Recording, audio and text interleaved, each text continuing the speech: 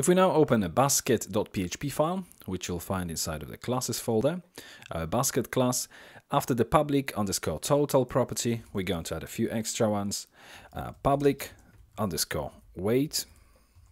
Then we have private underscore array underscore weight.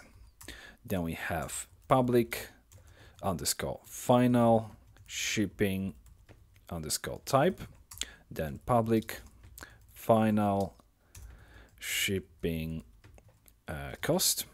Then we have public again, final sub total, public final VAT, public final total, and the last property will be public user. If we now scroll down to the constructor, in a constructor we're going to start with the parameter user, by default null, and then we check if is an empty user, then this underscore user equals user.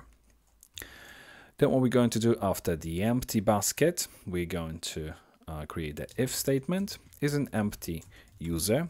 So we're checking if the user has been passed through the constructor, and then we check, sorry, it's not going to be this, it's actually going to be the property. We're checking for the property, if is an empty user, and then user country equals country underscore local, which basically stores this constant obviously stores the ID of the country the business is trading from.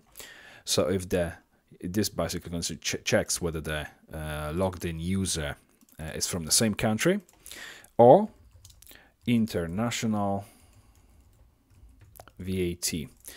If the constant international VAT is set to true, which would mean that we are applying VAT to the purchases outside of the local country. So if this either of these two conditions is true, then what we're going to do, we're going to run this object business, new business, and then VAT rate equals object business get VAT rate. Else, what we're going to do, we're going to set the VAT rate to null.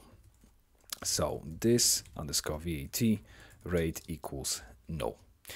And then another thing inside of the constructor, after the total here, we're going to call this process method. Okay, now save the file and move to the next video.